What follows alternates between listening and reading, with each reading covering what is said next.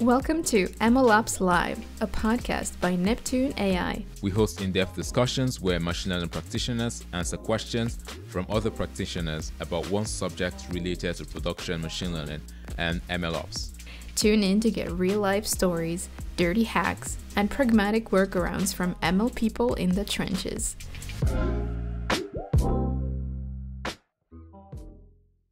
This is MLOps Live. I'm Sabine, your host, joined as always by my co-host, Steven. Hey, Steven. So we are joined today by our esteemed guest, Andy McMahon, and our topic will be your first MLOps system. What does good look like? So, Andy, welcome to the show. Thank you so much for having me. Can you hear me okay? Yep, we can hear you just fine. Perfect. So, Andy, you have an educational background in some interesting stuff. Master of Science in Theory and Simulation of Materials and a PhD in Physics. And then you got more into the machine learning side of things. You have a bunch of experience with data science, ML engineering. Currently, you're the machine learning engineering lead at NatWest Group. Is that right? Yep. Yeah, banking and insurance holding company.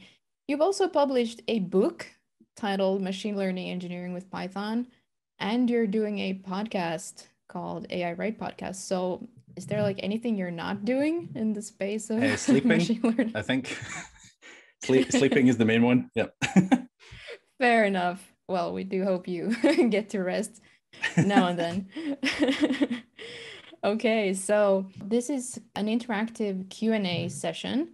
So we have some questions prepared for Andy, but this is also a fully interactive Q&A session. So if you're here in the call present with us, you can raise your hand here in Zoom. We will unmute you and you can just go ahead and ask your question. You can also type in chat and we will pick up your question from there. So to warm you up, Andy, how would you explain to us MLOps systems in 1 minute? We will time you. So to me, MLOps systems are software solutions that basically allow you to do good operational practices for machine learning products. So what that means in a sense is building ML solutions that are reusable, scalable, reproducible. So contained within that are several different sub-practices, some of which are very important and particular to machine learning software solutions, like model monitoring. How do you know your machine learning model is performing at the appropriate performance criteria? How are you retraining? So retraining systems are part of that. How do you trigger retraining? How often are you retraining? Are you scheduling it, etc.? You then also have model management practices. So you need to track and manage the metadata associated with your model artifacts and make sure that that is clearly labeled and articulated. And then all of that has to come together in a sustainable set of practices and processes that have a very clear route to life within it so that you can take machine learning models from ideation through to production. And that to me is MLOps systems. That was just a few seconds over 1 minute and it was very nicely encapsulated. Very happy. So nicely done. All right, Steven, over to you. Yeah. Thanks, Andy. Thanks for sharing that. And I would like to preface with trying to understand what does good look like, because I think it's one of the key things we emphasized in a title. So what does a good MLOps system, especially when you're trying to build it for the first time, what does this sort of system look like? And, what does it take to set it up? Let's start from there. Yeah, good. So I think what's really important for this is making sure that it makes your life easier. So the worst thing we can do as a community is build MLOps systems and solutions because we feel we have to, right? So just because it's the latest fad or the latest trend, I should incorporate MLOps tools or build my own MLOps processes in place. That's not true. You need to understand that we are fundamentally solving a particular set of problems that are problems, right? So I'd say what good looks like is when you feel that your MLOps systems and solutions are making your life as a data scientist or an ML engineer easier. And we'll go through, I suppose, through the chat, the iterations that can go through and how you can start small and scale up. But fundamentally for me, you know you're doing this well if it's making your life easier. And that can manifest in multiple ways, right? Which we can dive into, but it could just be your developer experience is easier, but also you see uptick in things like the DORA metrics from the DevOps world. So is your time to live reducing? Is the number of failed deployments reducing? Is the general performance improving? So these things are not just making your lives easier, but also your customers' lives easier. So good to me looks like it's something that helps you do ML more repeatably and scalably, but also ultimately impacts your customers in a positive way. Right. And what does it take to set up a good system? Yeah. At a high level, anyways. At a high level, yeah, and we'll dive into it. So I think you need to break down the problem into its constituent parts. And I mentioned some of them before, but your first system should always be, I think, relatively rudimentary. I'm a huge believer in bootstrapping your capability, as I call it. And I've spoken about this in the past. So you shouldn't go into this problem thinking, I want to solve all of those pieces I mentioned at the top of the call in one go, because you'll do that for 5 years. And by that time, your business problems disappeared, your customer base is gone. So it is very important that you pick what's the most pressing pain point for me as a group, as a team, as a data scientist, as an organization, and chase that first. So your initial MLOps systems, in my view, should always be ones that do the very basics in terms of model management and experiment tracking first. So you need to have some way of understanding the experiments you've run when you're building the model. So there's tons of tools that do this. We can go into specific tools later, but you need to really have a way of tracking the different experiments you've got. You then need to have a way of tracking, as I mentioned before, the model artifacts you generate through those processes. So you don't just want to run 1,000 experiments trying different hyperparameters. You also need to say, this is the best model. How do I store it somewhere and tag it so I can use it later? You then need to have a way of monitoring your ML solution. So you need to start thinking, how do I know when the performance is drifting? What does performance drift look like for me? And that can be very basic again. It could be very much, you define one performance metric that you think is the most important. You then define some scheduled thing that goes and pulls relevant data, runs a simple query on it, and then outputs to a file somewhere, right? That's you still doing MLOps. It's not the most sophisticated approach in the world, but it is good enough for that version 0. And then I think you need to fundamentally just think as well, what are the practices you need to develop to keep building on top of that? So do you have the right software engineering capability in your team? Do you have the right understanding of integration points, et cetera, et cetera? So I think start small and iterate up, I would say. And again, you should see the uptick in those different metrics that you've hopefully typified at the beginning of your journey. Right. Is there any clear difference between me talking about an ML system and an MLOps system? Because because the way I think about starting from like the bottom is I just want to deploy something out there. I'm not thinking about experiment tracking and nothing about it. I just want to put out a model out there. But is it just, maybe you can give that clear distinction? Yeah, absolutely. I think that's a really good question, actually. So you can take machine learning models through to production or build a solution and think you're not doing MLOps, but realistically you're just doing MLOps very badly. So what I mean by that is you build your model, you wrap up in a pipeline, you run that pipeline in some way. If you don't have any tracking of your experiments, any tracking of the model artifacts, if you're not monitoring the end result, you just kind of, you're almost not doing MLOps, but the MLOps you're doing is just the most basic possible, which is where I assume everything operationally is fine.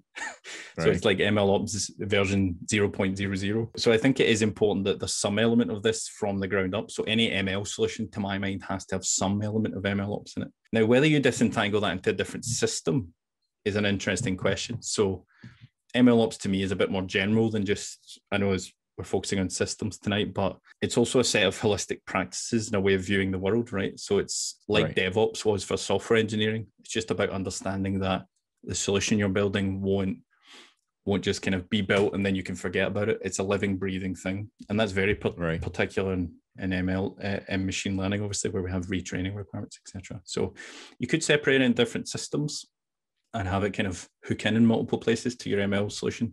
But to me, ML ops practices should be embedded within what you're doing as an ML practitioner anyway. And then it's just a question for that particular organization, team, etc., whether it's separate systems or it's just embedded within the tools you're using. I think we have that clear distinction now. And then you spoke about something about the very basic version 0.00.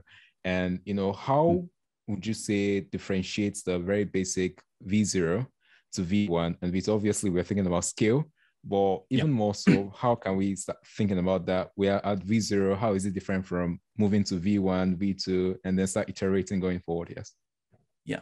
You're always, any problem you're solving, right, you're going to optimize in certain dimensions versus other ones. You only have finite time, energy, effort to expend. So to my mind, version 0 is about maybe dropping down on repeatability, scalability in a sense, and just optimizing for understanding the basic principles and really going through the process end to end. So I often think that in any team I've built up or worked in, the first problem we go through, all of you probably on the call can sympathize with this. It's not great when I look back, but the point was to go through that process the first time. So in MLOps, what that means is just, doing some sort of basic exporting of your models to somewhere and just solving the problem in any sort of way. So again, it could be very rudimentary, but is it simply the case of the name of your pickle or joblib file tells you the model version, right? That can be very much the version 0, because what you're optimizing the first time is what is the entire end-to-end process look like. And then for me, version 1, 2, 3, etc., is about starting to move the other way and upping the quality, repeatability, scalability. And it's sort of up to you in your particular use case, which you optimize first. But I think just anything you can do to make it as simple as possible will help in all these dimensions. So if the code you're building is modular, if the systems you're building reference good architecture patterns, if everything's quite distinct and embodies separation of concerns, that's often a good sign. And once you get to the most sort of sophisticated, so version N, where N is quite large, I'd say you're very much at the case where scaling from one use case to 1,000 use cases shouldn't scare you too much. There's some problems maybe to work out there. Maybe the bill you'll have to foot for the infrastructure's concerning you, but you know that the processes and tool set you've put in place is one that can scale that way. And that's the sort of stage I think I'm at in NatWest really, is we've built out our MLOps capabilities that way. So I'd say it's about that. Version 0 is about optimizing, just understanding the process, building out the initial principles, learning a lot. Version 1, 2, 3 is about iterating on that and building something much more repeatable. Right. Thanks for that answer. And I think one thing this podcast focuses a lot on is the reasonable scale teams. And in the second episode, we had this call with Jacopo. And I think it was similar to a lot of things he discussed about building, just starting small to put out something there that solves the problem and iterating going forward. But in your opinion, we're looking at a team that, say, 6 people, maybe 2 data scientists, 3 data scientists, 1 ops engineer, and then they have, say, 3, 4, or a handful of models in production. They are building an AI-first startup, right? What advice would you have for such team? Just thinking about that problem first, and then thinking about what components they need to start setting up first, just to ensure that they are showing that immediate ROI before they start thinking about, oh, I want to build a bigger platform and house lots of models and scale up. Yeah.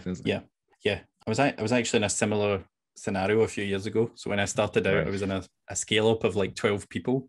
I was head of data science and machine learning, which meant I was in charge of just myself because I was the only data scientist. So very similar scenario, had very resource constrained, had a few software engineers who would help. So I think in that scenario, you have to really think how to not reinvent the wheel.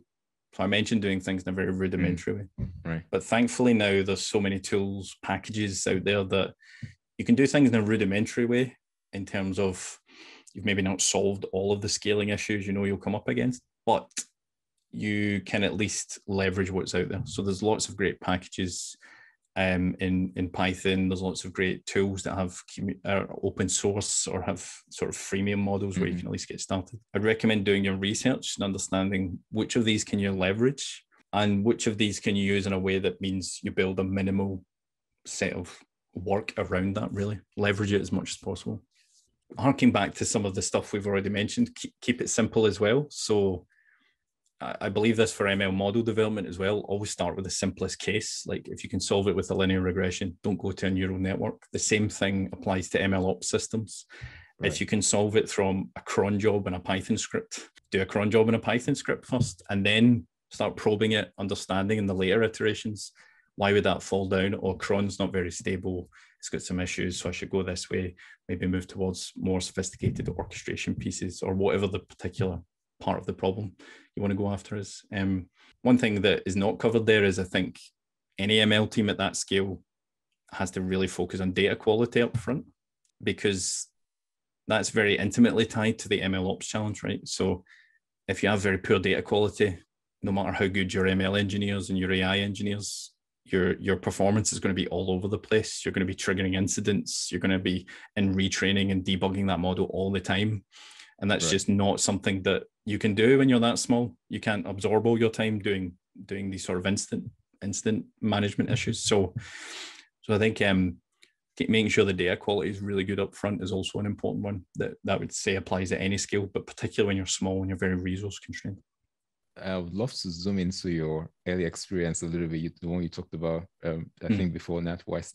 And, what's your typical baseline tool stack? You're thinking about this problem firsthand, and then you just want to put a few things together. What are those components you really prioritize just at the general level? Maybe they are not problem dependent, because I assume that if you think about this, you want to just push that model into production. Yeah. But beyond that, are there like hidden blind spots that teams will often miss when thinking about the components they need to put together for their first MLOps systems?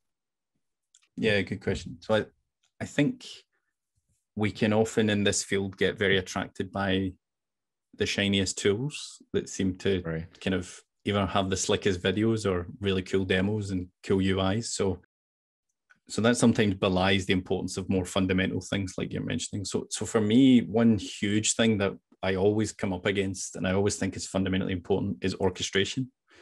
Right. So if you have a very clean orchestration layer, a very simplified orchestration layer, and Apache Airflow in particular is amazing for this. And in my book, I talk about managed workflows with Apache Airflow, the AWS managed service for this. If you have that orchestration layer in place and you can schedule your pipelines and create the processes that will then trigger other processes, you can then start building very sophisticated things very quickly. So even if you don't have a tool that, has amazing bias or explainability tool set or an amazing model monitoring capability, you can do what I mentioned before and have the basic Python script running. But something like Airflow, a really good orchestration layer, means that you're still doing that from a very solid foundation and solid base. And then eventually you can swap out the simple Python script for the very fancy ML tool. So I think my baseline tool stack is solve your orchestration problem. Solve, for me, almost the other two I mentioned, the model management and model monitoring problem is really important. And again, just start small, do that from simple Python scripts first. But a very important one that is a blind spot, I think, is how complex it is to do model management. So things like MLflow, Comet, lots of other tools, they are solving a very acute problem. So the quicker you can use something like that, I think you'll find that it makes your life a lot easier. I'd almost chase after model management before I would monitoring. It's far easier for me to imagine how to code up some monitoring logic in vanilla Python than it is to build a model management piece of software. That's a very complex problem. So in the previous teams I worked in, that was always a challenge for us, was we didn't have a tool necessarily off the shelf ready for us. So we spent a lot of time building these horrible JSONs that tracked where a model artifacts were and what data we used for things. So I'd say if you can get orchestration, then model management sorted, everything else you can do in the first instance with quite vanilla Python is my feeling. And then you can build on that as much as you need to. Right. Thanks for sharing that. And I think the reality of most teams is that maybe they hire like one data scientist or, an ML engineer to come and build the entire, the full system. And then we have this argument in the community where, platforms are not enough, right? You have platforms that claim to be able to do solve the end-to-end problem and so forth. And then you find that inflexibility. Do you have any argument against using buying platforms as a system or something like that, especially for early stage teams? Yeah, I love this question because it's the perennial debate. And I think it relates to what I said about the shiny new tool fixation we sometimes have. I think tools, platforms, SaaS, PaaS, all of these solutions will only help if you know what you're doing in the first place, right?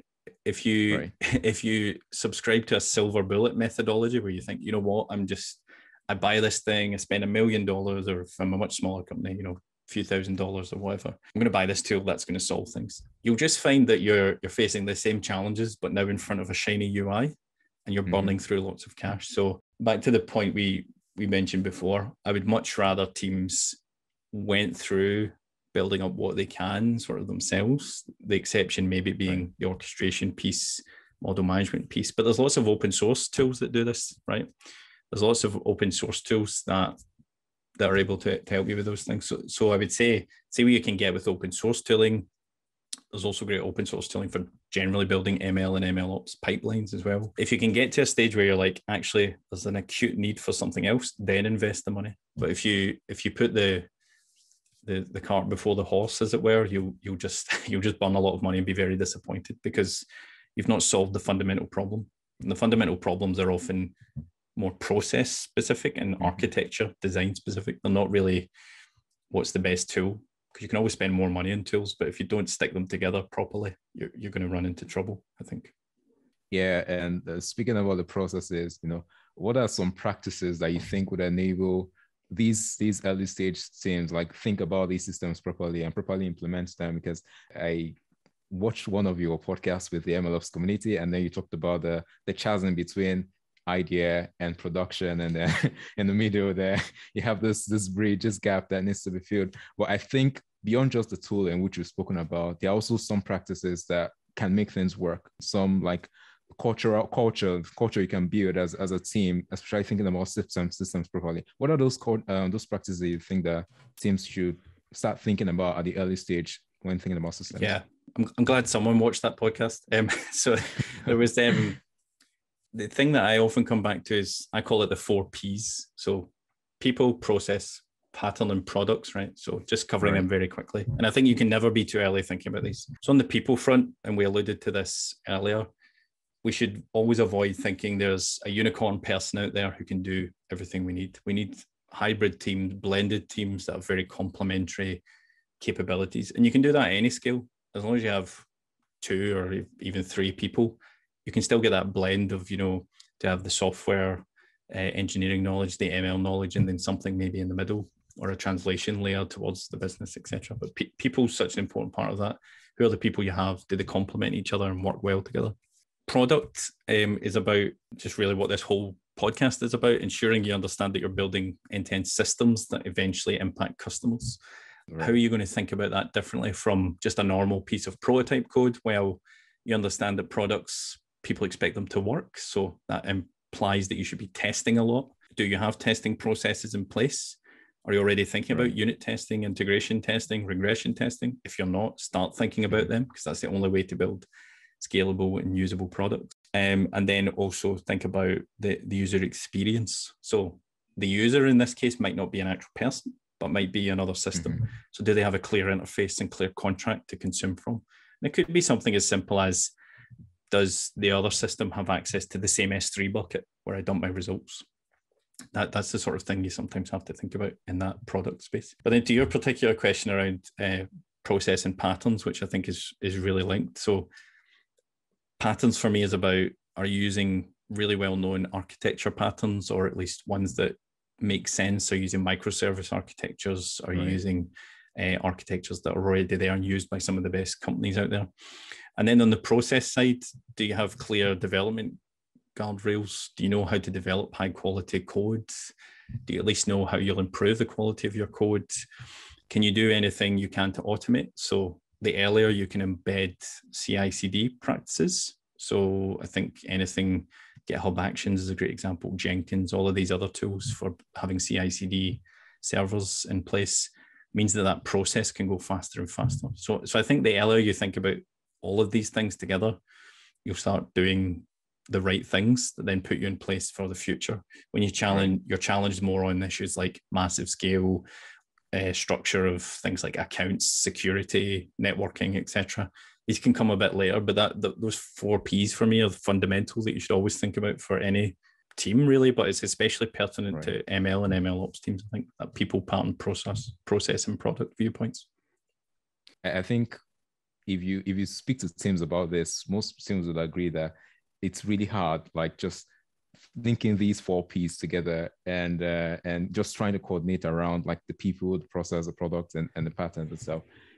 How do you think that teams can appropriately achieve this? And as a good follow-up question as well, so that is, who should I hire first to build out that system, that my first MLOps system? Should I hire a data scientist or an MLOps engineer or an ML engineer or stuff like that? Yeah. Good. So in terms of who you should hire first, the challenges there, it's a kind of trick question. If you're hiring one person, you're already in unicorn thinking, which I think we should avoid. Right. So say you're hiring 2 people, which I would always recommend, sort of minimum viable team at least. I think you need someone with a good data engineering mindset, because I mentioned data is super important. Mm-hmm. And then it could be a data scientist, ML engineer, MLOps engineer. It doesn't matter what they call themselves. I think someone that complements that data knowledge quite strongly with the knowledge of pipelining, for example. So how do you build ML pipelines? How do you build MLOps pipelines, by which we mean all the things we mentioned before, something that runs and does some monitoring, something that checks what model version to build. But that will require a few basic things. So they'll need to understand models, maybe even build those models. Mm-hmm. Or use off-the-shelf models. So even if it's an ML engineer, but they're reusing Hugging Face models, that's absolutely fine as well. But it needs to be someone who understands models, because how else can you build the monitoring logic behind it and understand what you're doing with model artifact management? But they also need to have enough software engineering capability that they can start building these systems that are robust and reliable. And that's the whole point of ops and ML ops, right? Is you're not just doing a flash in the pan, you're building something that has to work again and again and again. So you really need that software engineering capability there as well. So I think how can they coordinate that it's always a challenge, right?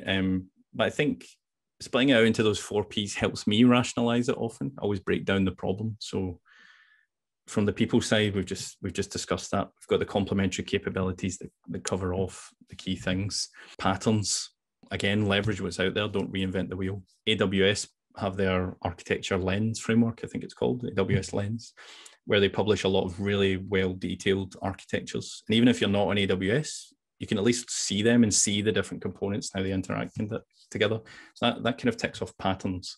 And then product is really the end goal, constantly iterating towards the business goal, but just always thinking about reliability and robustness. So that just breeds testing. And then, yeah, in terms of process, it's back to that point about starting small and iterating. So go through the first cycle, constantly iterate, where can you improve? And a lot of those problems will not be new problems. They will be problems solved in software engineering. So leverage the software development, software engineering ecosystem as well, I would say.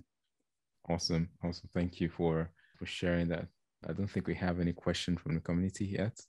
So I'll go on with another question we have predefined. And this is something that is quite popular in the MLOps community. And the saying is like to keep the first model simple, or you should try to get the infrastructure right, especially when you're trying to deploy your first model or just deploy your first iteration, pushing it out there. Can you elaborate on something like this particular statement? Yeah. Yeah, definitely. So I 100% agree with this. You should always start simple and iterate up. So the key difference that, as I maybe alluded to earlier, between just doing some research-based data science or machine learning versus building a product with MLOps at its core, is that you are thinking about it as something that has to work again and again and again. So a simple sklearn model that does some regression, right? So you could take one of the Boston housing data set. That's a very simple thing, loads of tutorials on that. Building that ML model is really easy. What is difficult is if you start saying something like, and this can be particular to the business use case, but how am I going to serve a request to score with that across 50,000 or 100,000 users? Right. How am I going to run that maybe as a batch or maybe as a live microservice that can be requested via API? So I think all of that might be flavored by the business you're operating in. So if you know you're supporting a customer-facing web application, you're maybe going to naturally go down the REST API microservices route. If you're servicing a very large organization that has a lot of overnight processes, like we often do, you're maybe thinking more in a batch way and thinking about using far more scalable technologies like Spark, etc. So just mapping out what your business challenges are going to be, then automatically starts helping you make architecture and design decisions. And then the model piece becomes, again, something that you can always iterate on, but fundamentally is probably relatively simple, compared to these other choices you've had to make. So then you start thinking, right, how do I set that up in a minimum viable product fashion? How do I stick it all together? Back to how do I orchestrate it and make sure that it's all running at the right time, etc. So definitely I agree with that. And I think always draw back to the business problem you're trying to solve. And that also drives your operational considerations. So what ML ops looks like for you. So again, if you're running a big batch process every night, do you really need some sort of complicated live streaming of metrics for your model? No, that's overkill. You maybe just need, again, a nightly report that runs just after your batch prediction. If you're doing very scalable customer-facing application, maybe you do need some more real-time metrics, and you maybe also need to resurrect and be aware of some of the metrics that are just classic from DevOps. How's the memory, the CPU utilization, all of these things, and not just what's the recall of my model. And then another challenge that this came to mind, I think is important as well, that comes from the business problem is you'll also be able to put constraints on those processes in a different way. So something I've came up across quite a lot is the business, once they understand what you're trying to do with MLOps, will often say, right, I want to know how the model's doing every single day. And I'll say, right, how often can I get the truth data for this model? And they'll say every month. So automatically there's a disconnect between the business, the technology, and how it's all implementing together. So just always drawing back to the business problem really helps kind of hone that in a bit and understand what choices you need to make. Awesome. And curious, are there any misconceptions in the MLOps community about MLOps systems that you don't agree with? Let's trash it out here. Any that I don't agree with. The tooling obsession annoys me a bit. Right. So I think we do forget as a community the importance of just good design, good processes, and good software development techniques. We often get obsessed about the latest demos and the latest big announcements. And I do it as well, right? I'll sign up to about 10 webinars that I'll never attend on all these different technologies because there's a new release or a new version. Right. But I think we often forget just how relatively simple the problem we're trying to solve in MLOps is. To my mind, there's only a few different pipelines you're building. You're building your training pipeline to retrain the model. You're building the inference pipeline to bring out the results. And then you're building an MLOps pipeline to do the other bits. And that's it fundamentally. So I think I do dislike sometimes how we will oversell the importance of a specific tool choice. You should very much be comfortable to swap out tools as you progress through your journey, as they solve slightly different flavors of the problem. So your model management software, you start with the open source version, and then you say, actually, I want the benefit of being supported at an enterprise level, so I'll switch to a paid model with this provider. But it should not fundamentally change the design you have. If your design is tightly coupled to your tool choice, you've made a massive error, I think, because it should really be a swap out. You're just doing a different API call, or you're just writing to a different location. You shouldn't be so tied to a product that you suffer from lock-in, which is one of the other dangers you can have as well. Either with cloud providers or with specific tools, you can just become so wedded to it that when you have to change because it's the companies went bust or the tool's no longer available or there's major upgrades, you have to fix so much technical debt. I think that's the big bugbear for me is the obsession with tooling. I may be being too harsh. There's a lot of people I know who work in the community on really amazing tools, and there are amazing tools out there, especially in the open source community. But I just think as practitioners trying to build these solutions for organizations, we shouldn't just think there's a silver bullet out there. We really need to bring it back to basics. What are the processes we need to develop? How are we making sure they're robust and monitored and we have good metrics for their performance? And then just work against that. Awesome. So we have a question from the MLOps community. And this person says he's trying to, I'm working towards building a restaurant recommendation system that provides restaurant-based that provides the restaurant based on similarity between two people's tastes. I'm planning to deploy it as a web app. How should I proceed towards this, knowing that I'll be scaling this to 50 or more users? And then how does MLOps come into this particular scenario? Should I repeat or? No, that's good. That's good. Okay, I think I got it. Thanks, Steve. So it sounds like this person's thinking of a very particular use case, which is great for bringing this to life. So if you're building a web application that's going to have 50 or 50,000 users, and you have to run this ML process in the background, this recommendation engine, what's important to my mind at the beginning is not putting all that together in your head, because you'll be a bit overwhelmed and you'll probably try and solve it all at the one time and create some spaghetti code or something that's not very modular. If you separate out all those pieces, you can start breaking down the problem and understanding how to solve each one. So the front end, right? How are you going to scale the front end to 50,000 users?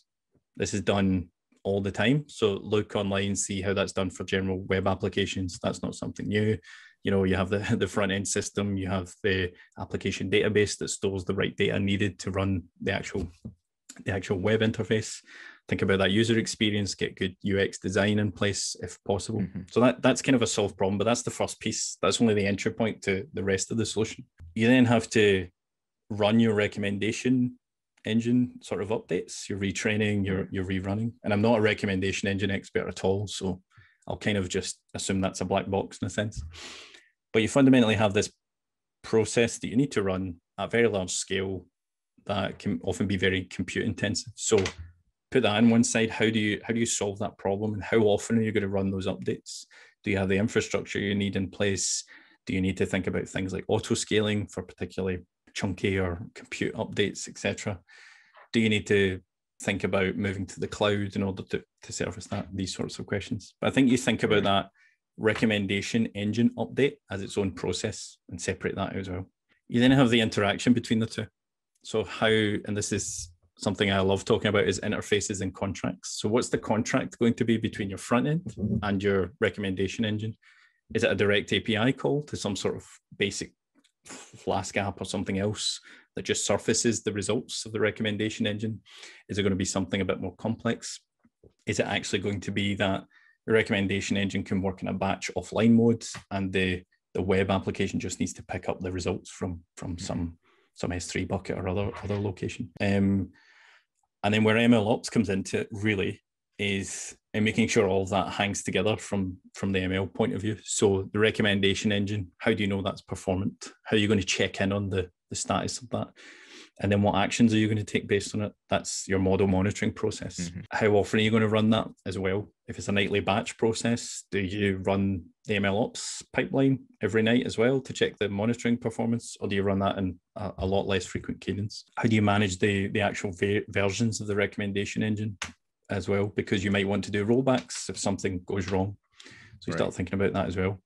And then finally, I think in this scenario, orchestration comes in through, again, that decision about, is it a dynamic request that triggers an ML process, in which case you're thinking about event-driven architectures, things like Kafka, PubSub architectures, or is it actually, again, it's really about retrieving results on the back of a user request that's on a batch kind of schedule, in which case you could do a cron job or some other scheduler, or go back to Apache Airflow, which I mentioned earlier. So I think the key thing is breaking it down into those constituent parts and then working out how you'd solve each of those problems individually. And then which are the most pressing problems you're not sure how to solve, go and get the resource and help you need to understand that. So for me, the bit I would be less comfortable in is the front end. I have no idea. I have no UX skills, no understanding how to build a good front end at all. So I would need help to do that. The other pieces I probably know. And MLOps is really about managing that back end and just making sure it's monitored, looked after, and then retrained appropriately when necessary.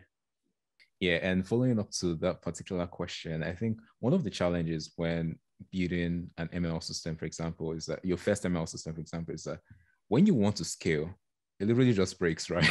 Especially if you don't take that scaling into account, your system just breaks apart. Maybe you're running a cron job on a Python script, and then you don't know how to handle, say, 50K requests, 100K requests, because all of a sudden the business has grown, right? You're beginning to see that traction, that scaling up and stuff like that. How do you start thinking about scalability at the onset when building a good first MLOps system? Yeah. So there are some choices you can make earlier to help with these things. So if your problem lends you to, say, a batch process type architecture, at least some element of batch processing. Doing things like building everything around PySpark, for example, means that scalability is really a question of how much infrastructure you're willing to pay for. So Right.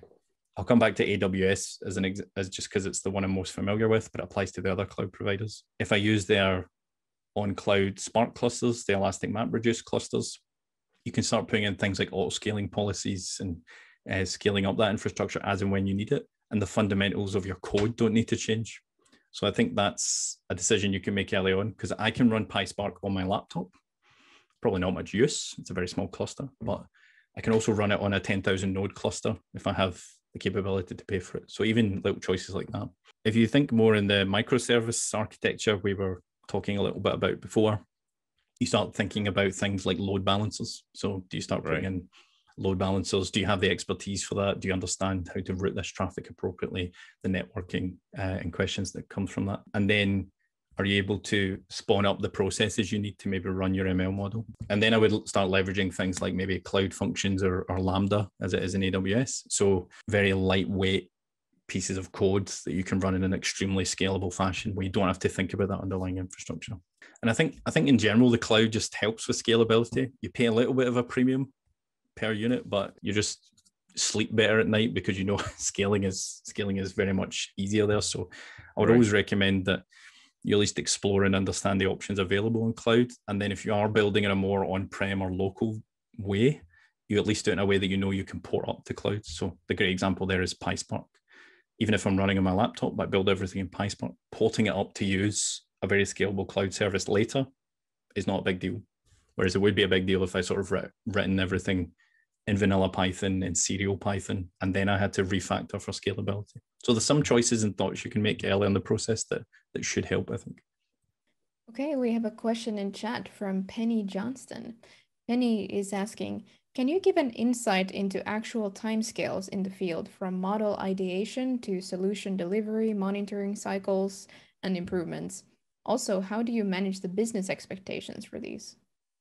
Great question. This is like what my job is worrying about this. So I've actually just finished a webinar on the work we've done on decreasing our time to value in NatWest. So I can mention some of the figures and things there because it's in the public domain. So typically for us, we were finding before we adopted some of the best practices and tooling on the cloud, we were roughly a year to get a model from ideation to production. Now that is long.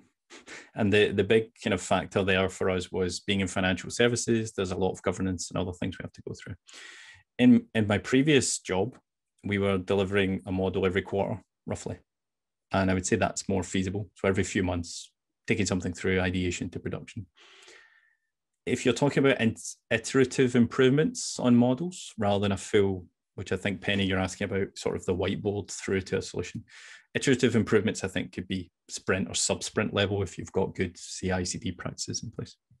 We've now been able in NatWest to get that down to around 3 months, that once a quarter level for any particular team, because we invested the time, energy, and effort in building out an MLOps platform that used SageMaker and its surrounding ecosystems. But that was a case of harking back to what I mentioned before. We understood how to do the processes well first, and we understood the fundamentals and what good design looked like.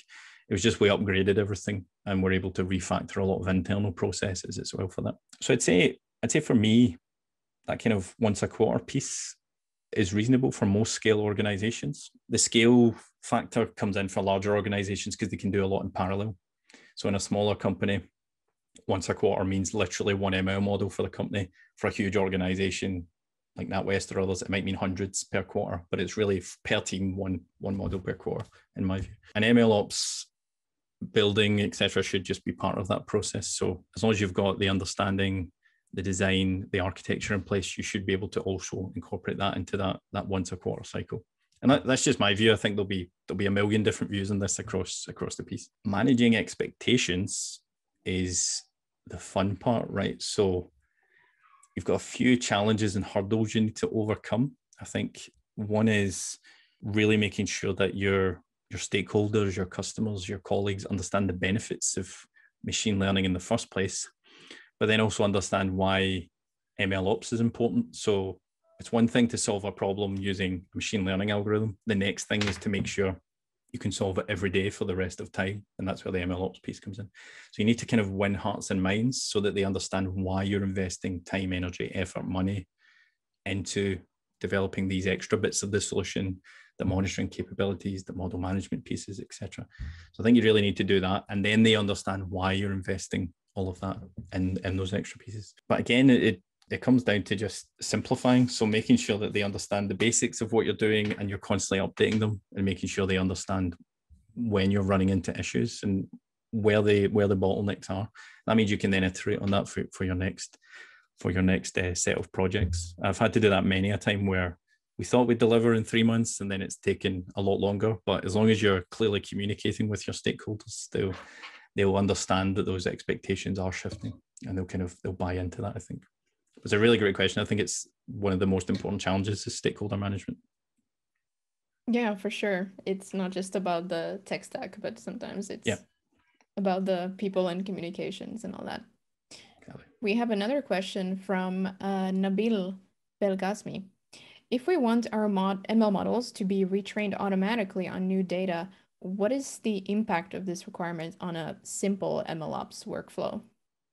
Good question. If you want it trained on new data every single time, you've got a few things first of all, you could challenge that assumption. Do I really need it trained on new data every time? Or do I just need it trained when there's a shift in the distribution of the data or when there's a drop in performance? But let's assume, Nabil, for your question, we've settled on no, when new data is in, we want to train the model.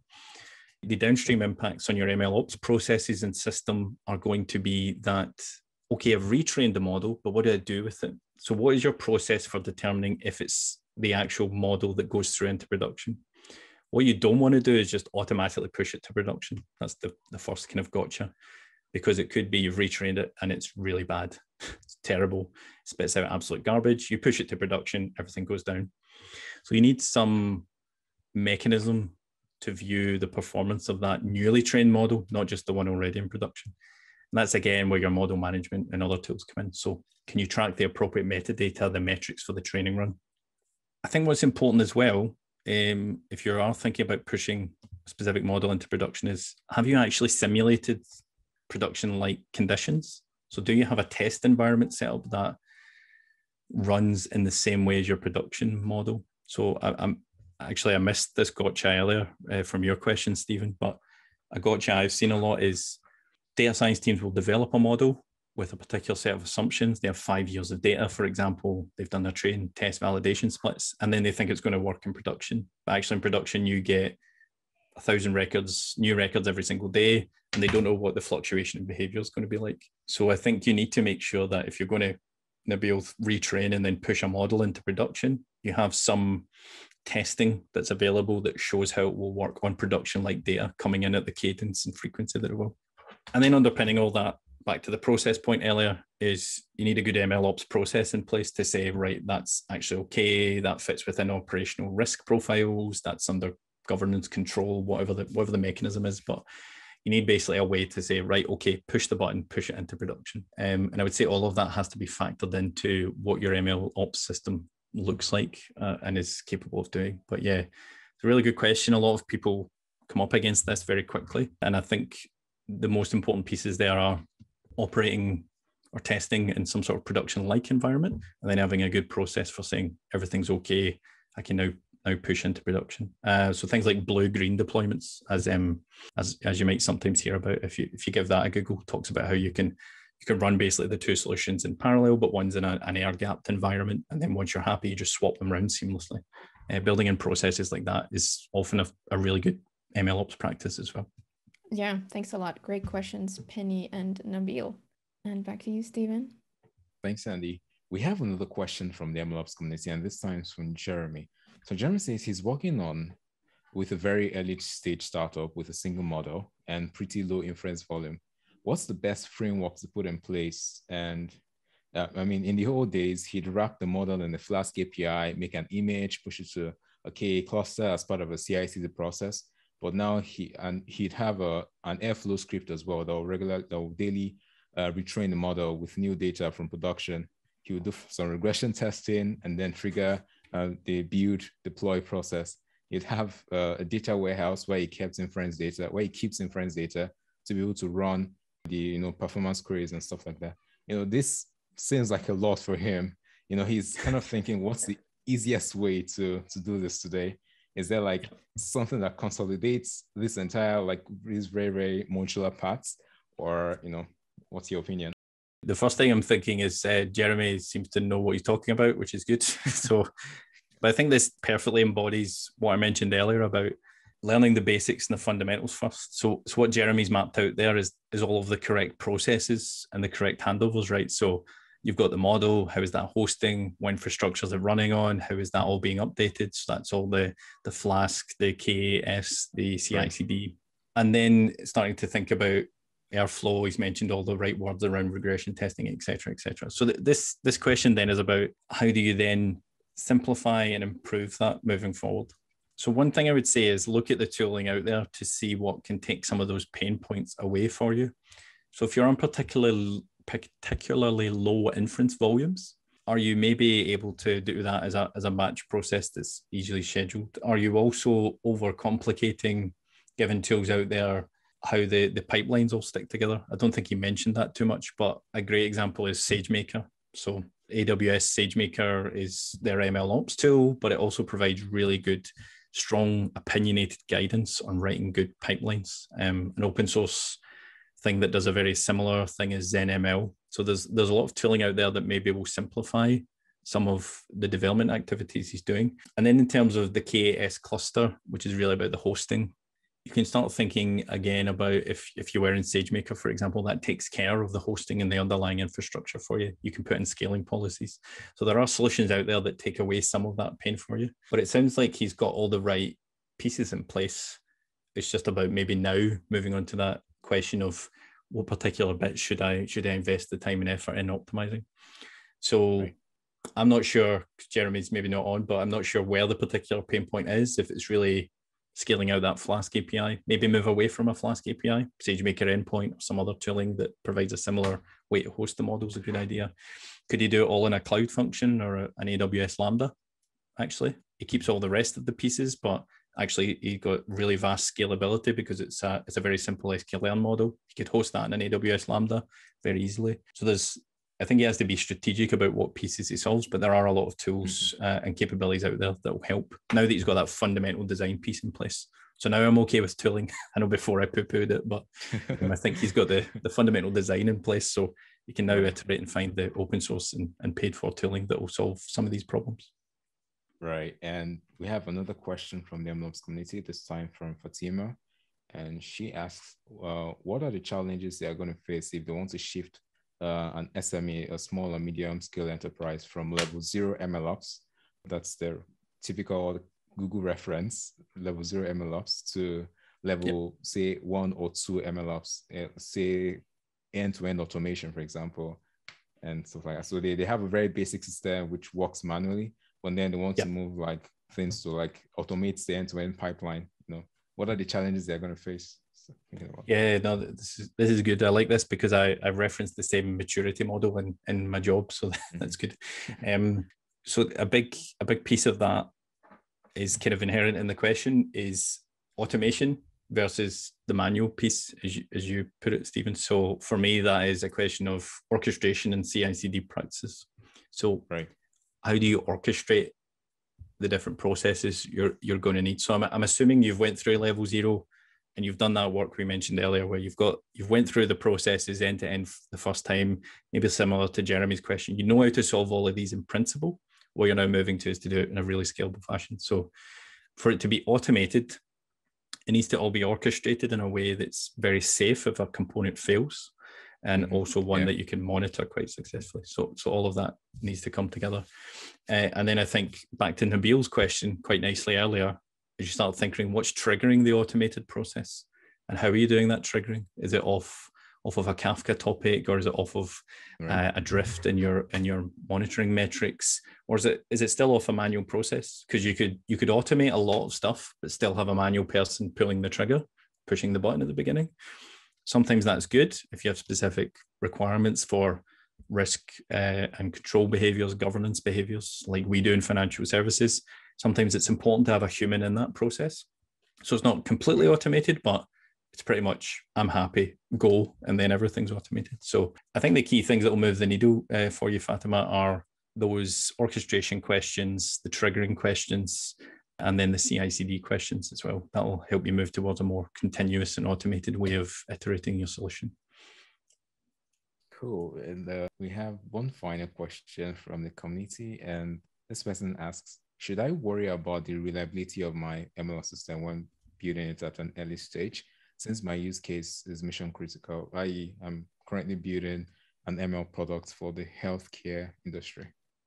Yes. So should you care about the reliability of your MLOps system? Absolutely. Because, if you don't have a reliable MLOps system, how do you know you have a reliable ML system, full stop? So I think in a mission critical scenario like this, and I've not worked in healthcare, but I worked for a distributed energy provider before, where we were building models that would detect if a generator would catch fire. So I'd call that mission critical as well. What we found was that, again, pulling it back to the very simplest, most basic and robust things we wanted to track really helped, because then what you can do is work very closely with the people with the domain knowledge and your business colleagues to really understand what are the one or two metrics that we absolutely must track. And I think that helps with reliability, because you're not going to build a super complex MLOps system, right? You're not going to build something with 10 million lines of code that's doing 100,000 different metrics. You're going to just focus in on the one or two that's absolutely critical to know this system is performing and is doing things in the right way. And then I think you need to make sure that you're checking in on that MLOps system as well. So the MLOps system is there to monitor your ML system, but how do you get a view of how everything is performing?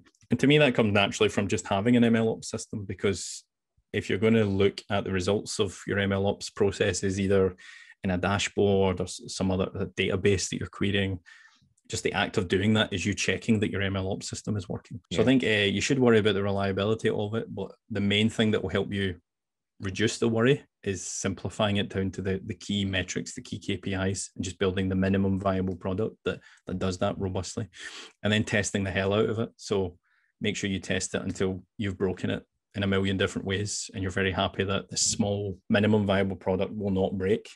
Then you're good to go, I think, no matter the domain. Awesome. Great, thanks. So it's time to wrap things up, right? We are running out of time, although I'm sure there would have been a lot more we would have loved to pick Andy's brain about. But thank you so much, Andy. It was great to have you and share your solid practical tips for our practitioners, and you really demystified MLOps, at least for me. So thanks very much. Thank you so much. Thanks for having me, everyone. And thanks as well to everyone who asked questions. Good stuff. So before we wrap it up, Andy, how can people follow what you're doing online and maybe connect with you, if you wouldn't mind? Yep, so you can find me on LinkedIn. Just search Andy McMahon. You'll hopefully work out which one it is. On Twitter, I'm at Electric Ouija, which is ElectricWeegie. I also have a website, a blog that I've not updated in a while, which is electricweegie.com. And then finally, you can follow and subscribe to the AI Right podcast. It's on Spotify, Acast, or wherever you get your podcasts. And then you'll hear me, Megan Stamper, who's one of the heads of machine learning at the BBC, and Chris McFadden, who's someone I know very well, who does a lot of recruitment. You'll hear us talk about the Scottish tech scene, if that's your particular interest. But we talk about lots of really cool stuff in ML and MLOps there as well. So those are the main places to find me. Right, so plenty of channels to run into you. Right, so this also comes out as a podcast in a couple of weeks, so you can catch up with this episode and other past episodes on Apple Podcasts or Spotify, or wherever you get your podcasts. We'll be back in 2 weeks on August 3rd, and next time our guest will be Adam Straka. We'll be talking about building an MLOps culture on your team, so more people stuff coming up.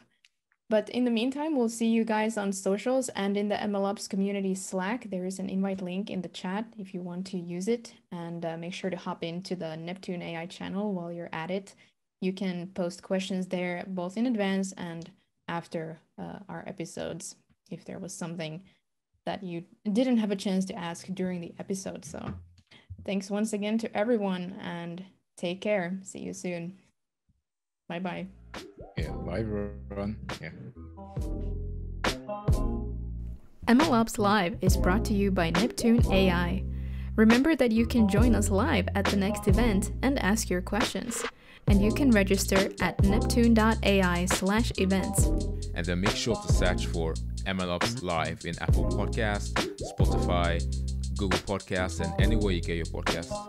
Click follow and don't miss any episodes. Thanks, and see you next time.